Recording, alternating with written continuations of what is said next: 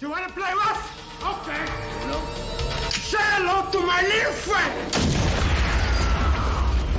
Hello everyone and welcome to Action RPG Build Guide Edition. Today I'm ready to drop on you my new and refreshed shotgun Marksman for Rogue. This is all about up close and personal and hitting enemies with as many arrows as possible. As always, I will cover every single facet of the build. Everything is timestamped in the description below if you need to bounce around. Let's not waste any time and jump right into this. Starting off with some gameplay. Now on here, let me explain how it works. You're never manually shooting multi-shot. You're going to be channeling Flurry, and then Flurry's going to be shooting all the arrows for you, which is really nice.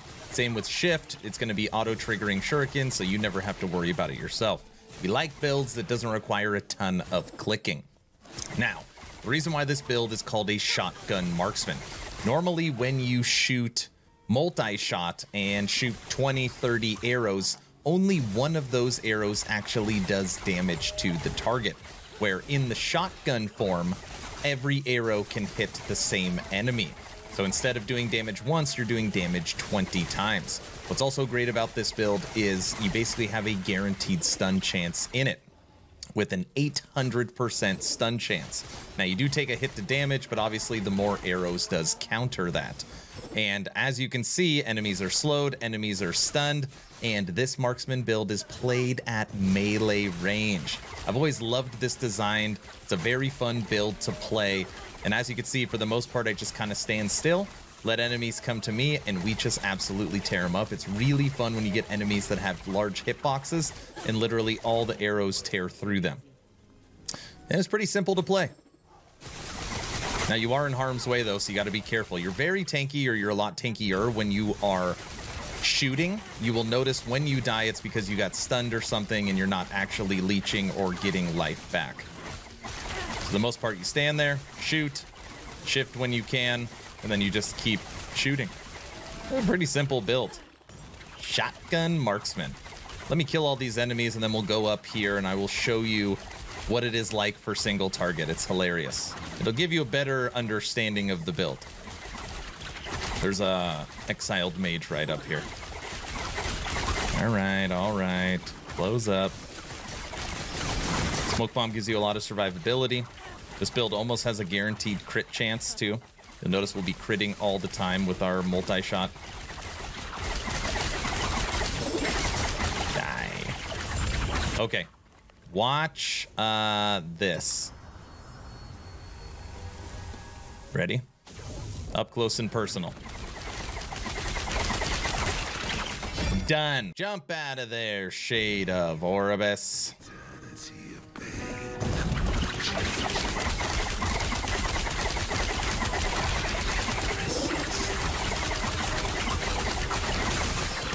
That's right, come to me. Makes it easier. Every single arrow is hitting the same target. We do have Pierce in here, so it will hit enemies behind him as well.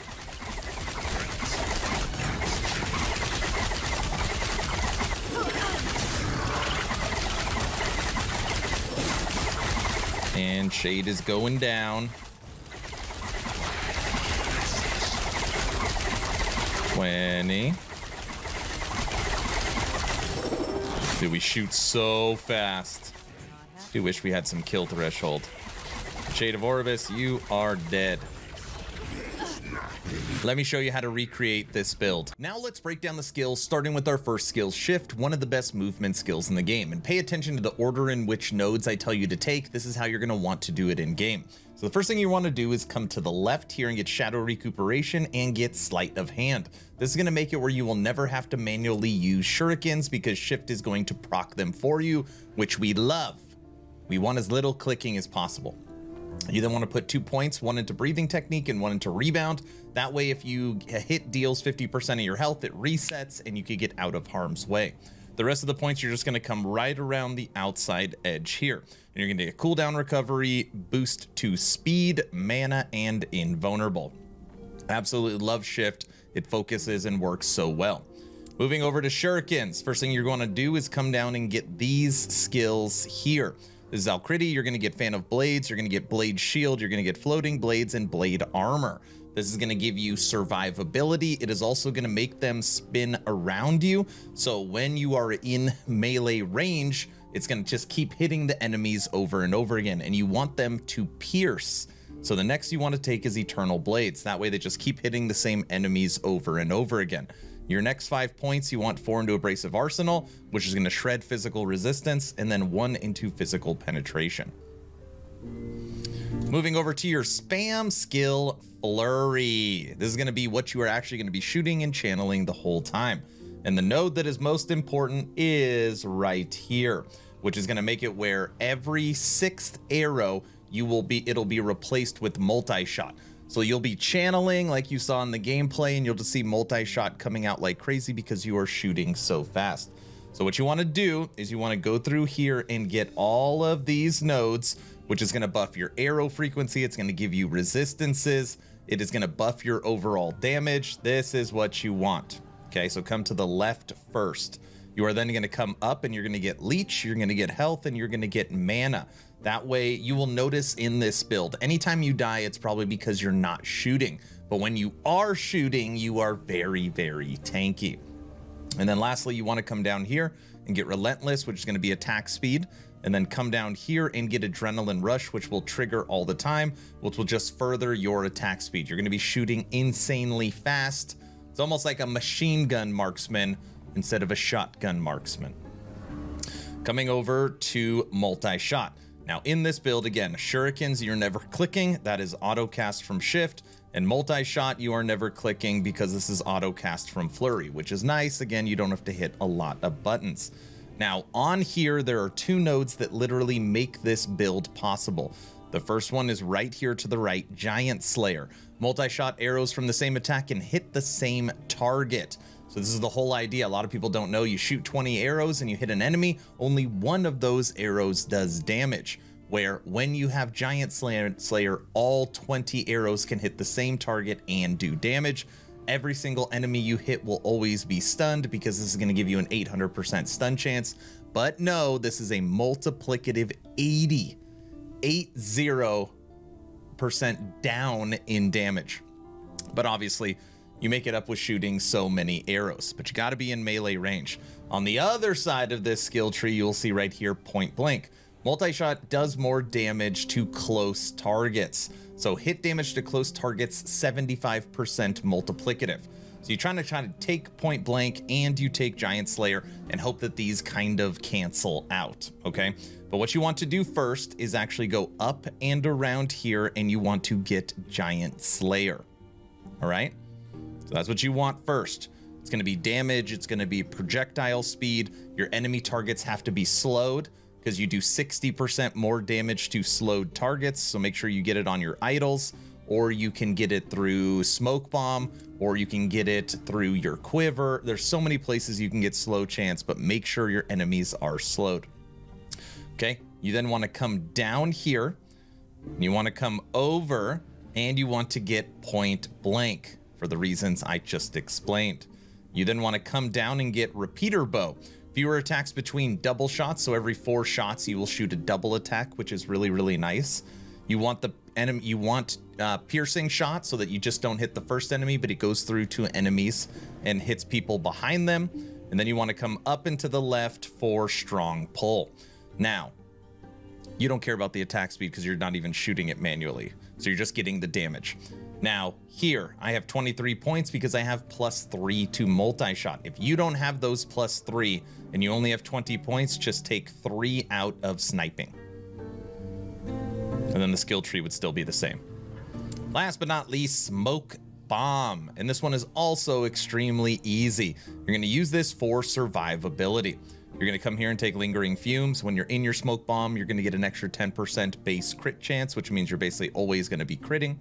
You're then going to get Carnage, which is going to give you Crimson Shroud for survivability. You want to continue around and get Moonlight Bomb, which is going to give your Silver Shroud stacks. It's going to cleanse ailments. And then you're going to come up here and you're going to get Dust Shroud 100%. So lots of survivability and basically guaranteed crit when you are inside here. And again, if you don't have a slow chance, you can come in here and get Thick Smoke, which will apply slow to enemies. Those are the skills. Moving over to the passives. Now, right now, our Shotgun Marksman is only level 93, so I will show you where to put the final 7 points. Starting with the base tree, and right now we have 32 points into Rogue. We have Swift Assassin, attack speed, and base physical. This build is all focused around physical. Steady hand for dex and life. We've got guile, we've got evasion, and we've got agility. So this is just going to give you less damage while moving with dodge rating, and you're going to do more damage based upon your movement speed and haste chance on hits. You're going to be running around pretty fast. We also have 5 points into dodge and parry, which is going to further boost your dodge base and glancing blow base chance. We're then going to move over to Marksman. We have 5 into draining arrows, 8 into focused fire, 5 into Assassin's Quiver, 5 into Wound Maker, and 5 into Heightened Senses. It's going to be very easy for you to have critical strike on enemies, and this gives you multiplicative damage, and it gives you base critical strike avoidance. Awesome tree right here of these 5 points on each one, and you don't need 10 here, you only need 5. Coming over, we have Thief's Quiver, which is going to give you Leech on your bow, help keep you alive. 1 into Arrow Storm, 10% chance is all you need. You'll proc it all the time because you shoot so fast. 5 into Barrage of Pain, crit strike chance, and 5 into Perfect Aim, crit strike multiplier. We also come up and put 3 points right here into Eternal Arrows and Master Archer, which is just going to give you more shots. Now we're going to come back to this node right here. You're then going to come over to Blade Dancer and put 8 points into Cloak of Shadows, which is going to give you, again, more dex and more glancing blow base. And then you're going to come over to Falconry. You want 5 into Raptor's Wings, which is going to give you basically haste on hit, which again, you're going to be running around quick all the time. And then you want to come here and put 1 point into Wilderness Scout and 5 points into Tenacity. This is going to make it where your endurance threshold, you're going to get a 15% base based upon your max health, which is huge. Now, this goes away when you are hit, but again, it helps you with any big initial hits. Basically helps you not get one shot. Now, your final 10 points are going to be back in the Marksman tree. Like I said, I'm level 97, so I have 7 more points to put in, and we're putting them right here into Prolonged Demise. Now, we don't care about the multiplicative or the damage over time. What we do care about is less damage over time taken. So this is going to give you 10% DR to dots, which is really important for staying alive. Those are the passives. Moving over to last Epoch tools, we're going to break down the blessings, idols, gear, and the character sheet, starting with the blessings. Now, when it comes to survivability, you want void resistance, all resistance, and endurance. So those are the 3 for survivability. Then want to build up a little bit of mana. You could take lightning resistance as well if you need it. In this case, we didn't need it, so I have taken mana. And then the most important blessing is right here. Grand Fury of the North. Chance to apply shred physical resistance on hit. And you can get this as high as 50%. So you are just tearing through their physical resistance. Very important blessing right here. Now moving over to the idols, and really there's only 2 idols that you need to look for. The rest you can spread out and get whatever you want. It is this idol right here, increase damage per arrow with multi-shot and chance to apply slow on bow hit. Now you only need 1 of these, okay, but you could have slow on both. I have taken damage and slow, and then on here I took damage and increase armor shred effect. These other idols are all just filling in our resistances, giving us a little more mana, and then double increased health. Okay, moving over to the gear. Now, there is technically no requirement for this build. There is a best in slot, but if you don't have a single unique, if you are brand new to the game, you don't have to worry, there's nothing required. Now, that being said, we are using Drellcore's Compass, and I have put on here increased base physical bow damage and increased bow attack speed. This is going to make it where multi-shot shoots 4 additional arrows, and it costs less, and it gives you increased stun chance. Now, you do not have to use this bow. There's other bows that work as well.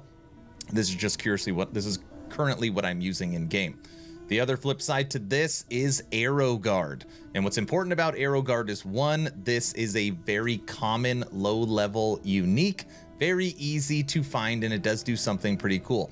It gives you chance to receive glancing blow on hit, health gained when you received a glancing blow, and base armor. And it gives you some stun chance as well. So For a base quiver, this is really nice, and of course you would need to find this with legendary potential. And just like on our weapon, I put base physical bow damage and increased bow attack speed.